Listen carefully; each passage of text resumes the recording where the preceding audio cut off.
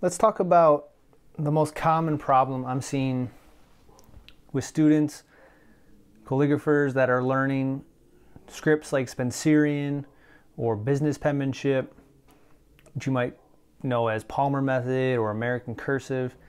Let's talk about the most common problems I'm seeing with people that are learning these scripts for the first time. And I'm talking about specifically about these two scripts because they're, business penmanship really was derived from Spencerian, so they're in the same family of script, and this same problem, regardless of which script you're learning, is something you're probably going to run into, okay? And it is this problem of writing really a compressed version of the script horizontally. So often what I'm seeing, let's say we do the letter U, I'll see the student, they'll write the letter U, they'll start with a pretty good entry stroke like that, and then they'll go to this really compressed finish to the letter like that. All right. And as you can see, this entry stroke is on a nice connective slant. We're looking for a 30-degree connective slant with these scripts. And these other strokes, the stroke in the middle and then this exit stroke is on a much steeper slant. All right, more like something like 45 degrees, over 40 for sure. All right, it's that compression, and that produces this compressed letter where you have this nice spacing here and then you have a very compressed spacing at the end of the letter. And if we look at, I have an exemplar, it's from the Champion method right here. You can see how wide this script is. If you looked at any of the letters, you see how much space each of these letters takes up horizontally. It's a very wide spacing. Same for Spencerian. And the whole reason behind that is because these scripts were traditionally taught with arm movement. Okay, students were taught to make these connective strokes with the arm. All right, see how my fingers aren't even really moving as I make this stroke? It's all arm movement. Then as I go down, that's when you can bring the arm into play on like an I, for example. And then as you exit with the arm again. And when you're using the arm, you have a lot of freedom of motion. You can make these wide connective strokes with the arm, okay? So that's how the script was taught, using that arm movement, and therefore it was all designed around these wide spaces, horizontal spaces between letters and within letters. But now today, most people in the modern world are opting not to learn the traditional arm movement of these scripts, which is totally fine. But a problem you're going to run into if you're not learning the arm movement, if you're not writing them with arm movement, is that you're going to have this tendency to compress the script. All right, and that if you're trying to learn the script as it was traditionally written, then you're going to want to avoid that compression because you're not going to achieve the look of the script that you're seeing in these old documents and in these old exemplars. All right. Now, a couple of ways you can get around this or work on this problem if you're just starting out. One is to size down the writing. So, this is a pretty big X height. It's like over 1/4 of an inch high.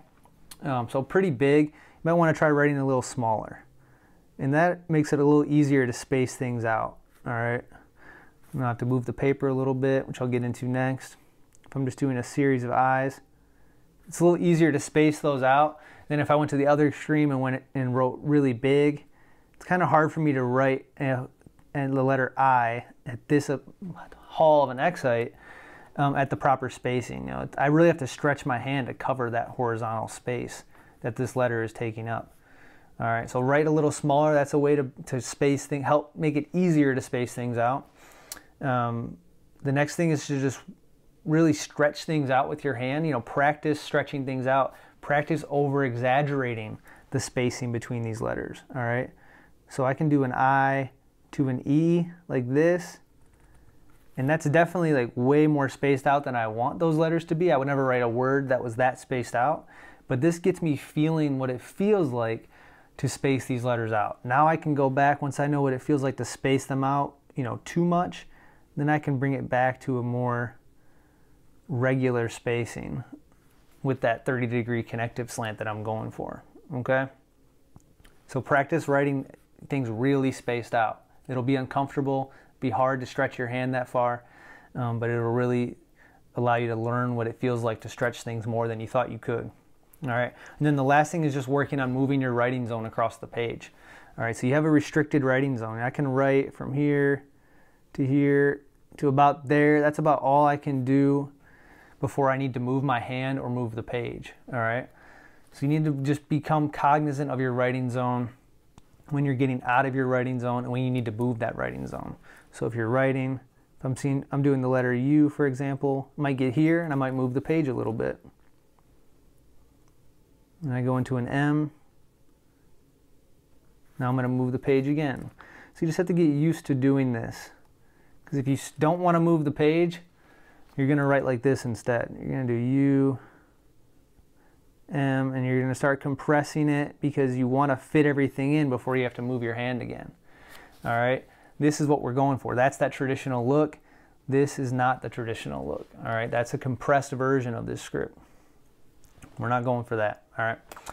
Something that might help you is to use guidelines that have both the main slant and the connective slant overlaid on them. All right, so you can see we have the main slant here, and then we have our connective slant here overlaid on the guidelines here. And what that does is it just makes it very easy for me to write a consistent hand because I have these guidelines. As I'm drawing or writing the different parts of the letters, I can compare them to the guidelines on the page and know, all right, if I'm doing a connective slant, it needs to follow this connective slant line. If I'm doing a downstroke on the main slant, it needs to follow these downstroke lines, all right?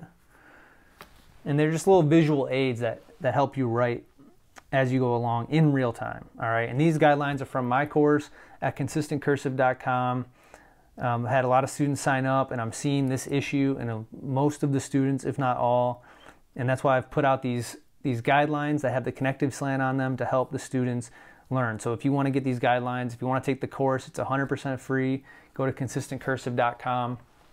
I got over 40 videos, over 5 hours of content that really goes deep into, you know, all of these fundamentals of the script. So if you don't really know what main slant or connective slant, what that's all about, take the course, consistentcursive.com. You'll learn all about that and much more, and you'll get access to these worksheets, to these guidelines, so you can use them in your practice.